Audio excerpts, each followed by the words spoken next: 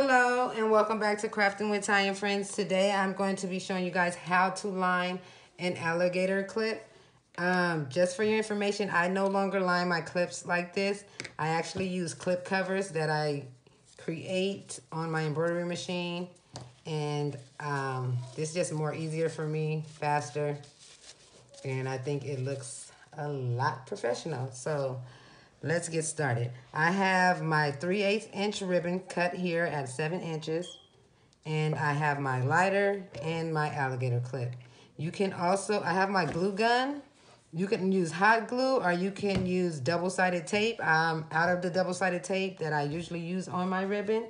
But you just place your double-sided tape here, pull back, and you're gonna line the clip the same way we're gonna do it with the hot glue today. So you wanna take your lighter and you wanna seal your ends so they don't fray.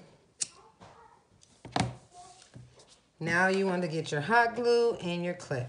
So the first thing I'm gonna do is just line just a little bit of glue here.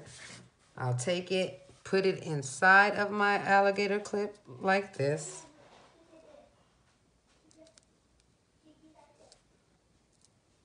So yours should look like this. When opened, your ribbon should be on one side of the inside of your alligator clip.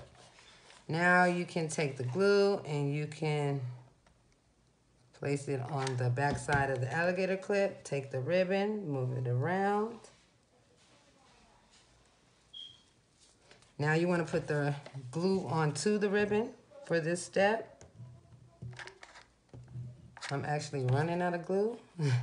You want to push it inside to the clip holders like this. And you want to bring it around to the top of your clip. Then you want to finish off the rest by just putting glue on the ribbon, bringing it around to the inside of your alligator clip. Now you have a fully lined alligator clip that is ready to be placed onto any of your hair accessories. Thank you for watching. Please like and subscribe.